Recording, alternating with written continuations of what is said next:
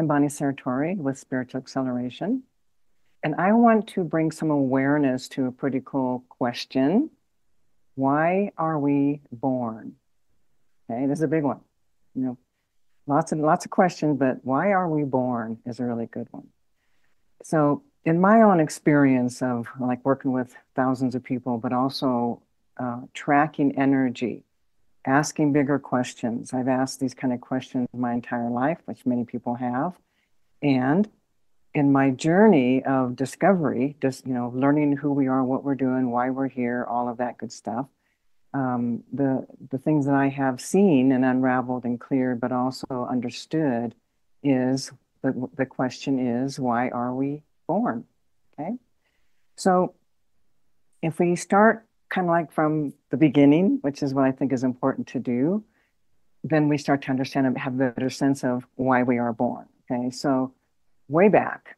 This is before planets. This is before anything was created. This is in that time when creation itself, what we call God, awareness, the supreme being, supreme consciousness, woke up. There was a frequency in that energy of awareness becoming aware, and that energy created movement. Okay, once creation was in a state of creation, then other facets of creation began to separate in awareness, consciousness. Okay, so it's like this. Okay, here's consciousness. Let's just say this is consciousness, and then all of us, we are the fingers of that consciousness. Okay, coming on down, separate, thinking we're separate, thinking we're all alone, and it's that energy frequency, that feeling of, it's like the core wound, the feeling of initial separation.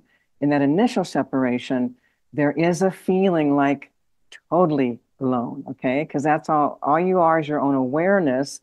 The awareness is your awareness of everything, but you're experiencing from a state of awareness, but not feeling that you are a part of, connected to. So in the evolution of our souls, the soul evolving, the journey has always been to come back into that oneness to where we're no longer separate from creation, the all that is, the awareness, the total awareness consciousness of creation itself.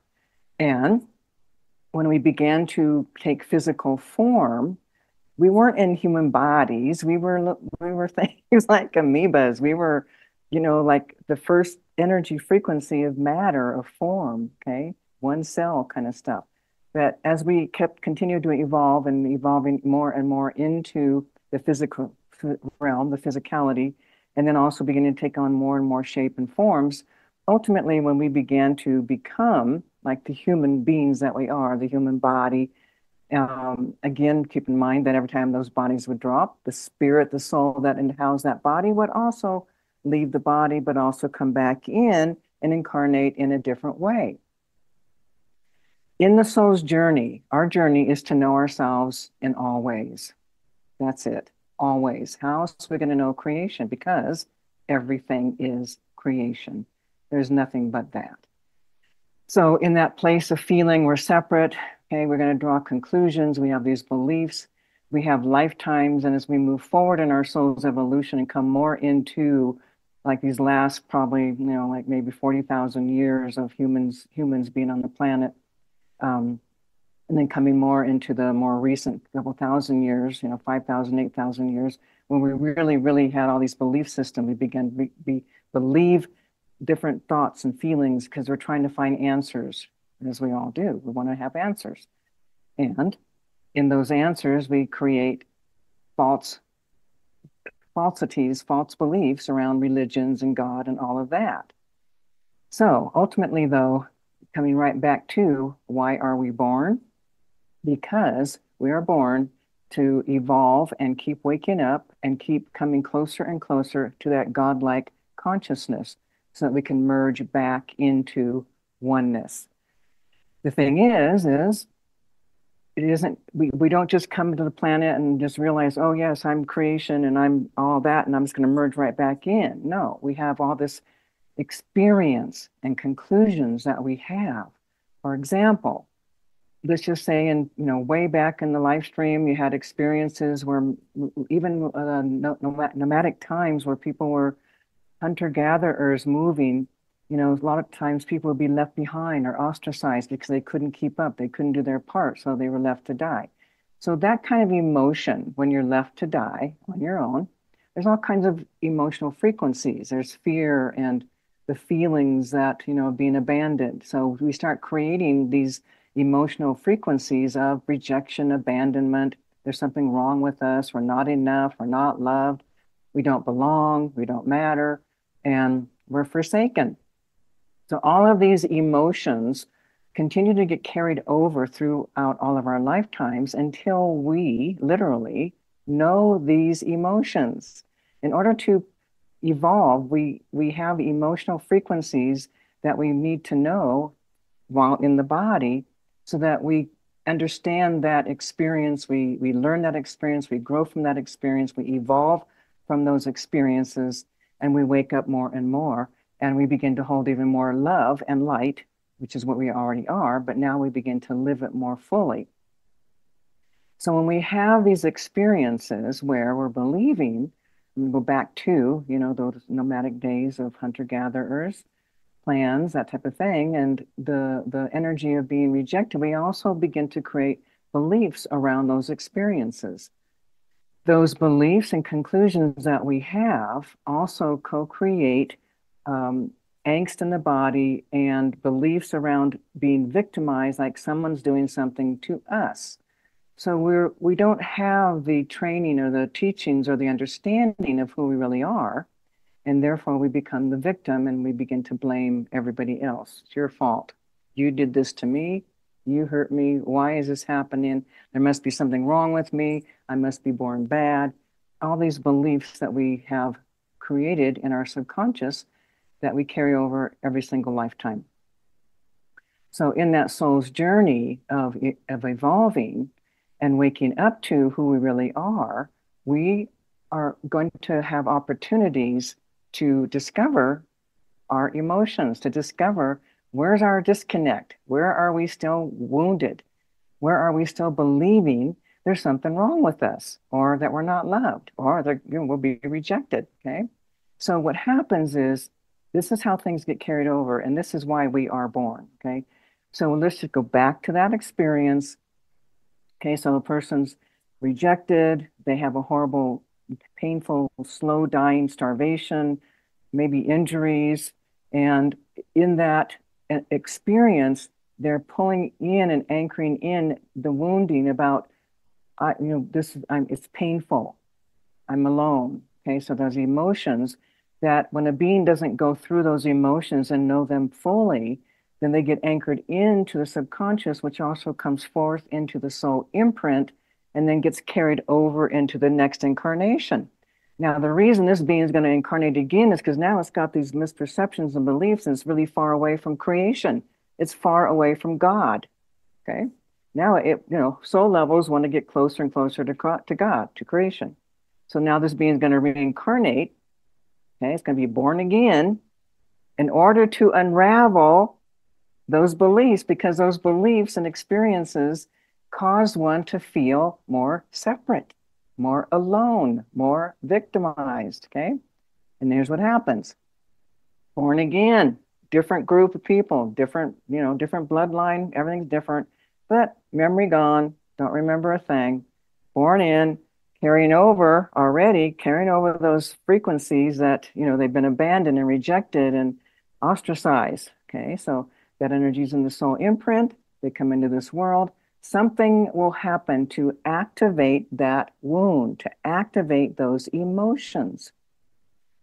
So we don't know what it's going to look like, but lo and behold, something happens. And now this person again is feeling lost, feeling unwelcome, feeling unwanted, feeling ostracized, different scenarios, different situations. But what's happening is our higher levels, which we all have, are co-creating other higher levels to come together to create the scenario to activate this deep wound so that we can know it and move on.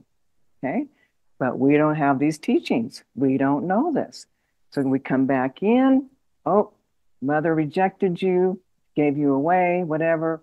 Now we got more evidence that there's something wrong with us, more evidence that we're damaged, that we're bad, we're not loved, we're not wanted. Okay. Now just imagine doing this hundreds and hundreds and hundreds of lifetimes. Okay. So every time we have a life experience, we're anchoring in more proof, more evidence. We are concluding even more that, wow, yep, I'm a victim. Yep, people are going to hurt me. Yep, don't want me, don't love me. I don't belong here. I don't feel safe here. But see, we're still looking all out here. We're not looking in here. Okay. So we have many, many lifetimes, and we do continue to be born so that we can unravel and clear this deep core wound that we hold within our consciousness. Now, as we move forward in life, come forward, forward, forward, and coming more into these last several hundreds of years, now we really see greed, we see separation, we see prejudice, we see hatred, killing each other over religious beliefs, hurting each other, hating each other. Okay. This is all because in our soul's evolution, we didn't unravel our core wounding. When we get hurt, the heart closes, then we do atrocities to others. We do hateful, hurtful, mean, cruel things to one another. And then now we're looking at our world where we have landed now. Okay. The good news is that we are in the precipice of the new paradigm, the new world, new earth, and the light has been shining now for a while, and it's going to get brighter and brighter. But what's happening is that light is literally extracting all those old woundings from way back that we didn't unravel and heal.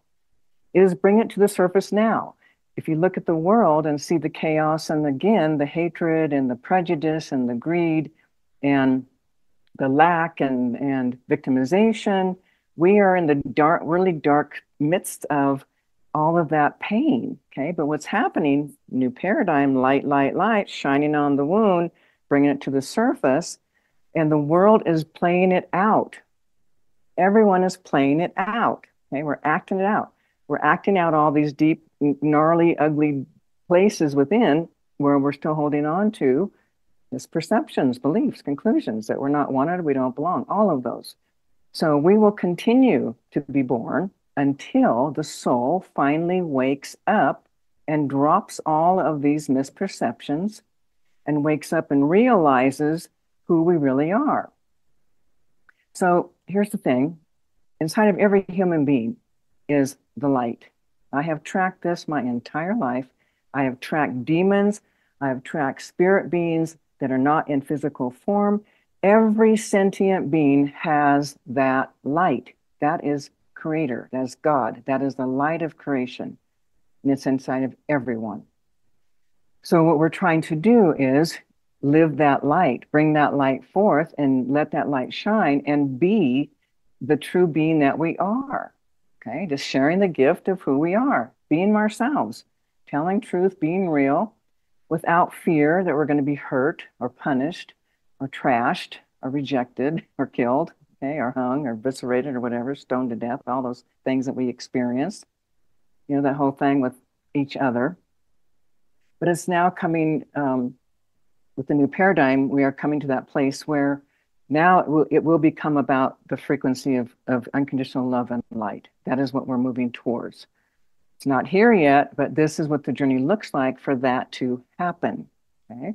So as souls evolving, we want to know ourselves in all ways so that we know ourselves as creation, as God itself. Okay. Now here's the thing. God doesn't have emotions. Okay. God doesn't have judgments. God doesn't have good, bad, right, wrong. You're not going to get persecuted. You're not going to go to hell, or you're not going to be, trashed because of who you are. It's all about a soul evolving, discovering who you are in all ways. And here's another thing. Every human being has darkness within and lightness within. We have the capacity to do atrocities to each other, and we have the capacity to have unconditional love for one another. It's us. We are that incredible full spectrum of all emotions, all frequencies within our own selves. As we clear out our wounding, the being rejected, okay, and then from there, that being began to hurt others, okay, and then more and more stuff got created, karma, all kinds of stuff. But ultimately, We are knowing ourselves in all ways and discovering who we really are, which is pure love and light. And in that, we can still hold the darkness. We can be in the midst of darkness, but we can still have that frequency, that knowing, and live that frequency and that consciousness of pure love and light. And in doing that, there's more compassion, more understanding, there's forgiveness, there's openness, there's acceptance, there's allowing, there's just being with isness as it is, which is part of our journey, is to be able to live in these bodies, relaxed in life, knowing that there's a much greater plan unraveling, and there's nothing for us to do but just show up each day, just show up in authenticity, whatever that looks like. So everyone's in it. We're all in this, we're on a solo journey together. Okay, we all want the same thing, we're all going to the same place. And most of humanity has no consciousness teachings about what we're really doing. So again, why are we born? We are born to unravel, to clear, to become the lightest of light, the lightness that we are, the frequency of pure unconditional love, and finding our way back into the oneness of the all that is, which is pure awareness. There's no wounding, there's no poor me, there's no victim, there's no hatred, there's no prejudice, there's no judging. It's just pure consciousness, pure awareness. And that is the soul's journey. And that is where we are all moving towards, heading towards. And here's the other thing, okay? You got eternity to wake up, all right? Take as long as you want, okay? Maybe you won't be incarnating here back on planet Earth, but you'll be incarnating somewhere. And eventually, all of us will be back home into the oneness. And that's what we're doing here on planet Earth.